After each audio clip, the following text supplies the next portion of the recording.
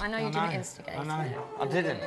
Actually didn't. It's just the way it was But delivered. I was more vocalised. I just feel like it was more... Yeah, I shouldn't have got more vocal about it. I felt like it defeated the whole point of me being here. Yeah, because but you know what it's going to be like on the outside. You're not going anywhere. But I don't want people assuming that. Well, I was concerned for you. That was the reason. Okay. It wasn't out of malice.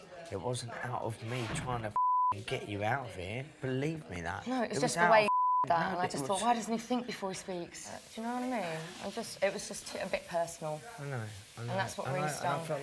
And I'm sorry for that last night, but we weren't talking about it. And I just tried to bite my tongue.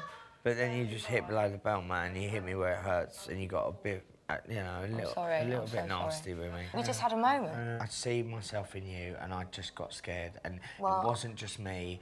And I know not the... It's fine. I'm not going on about it. Yeah. Anyway, it was all of us that just decided, and it's done. It's done. Just not drag it out. Come on. So anyway, I'm sorry. Subscribe for more Big Brother videos.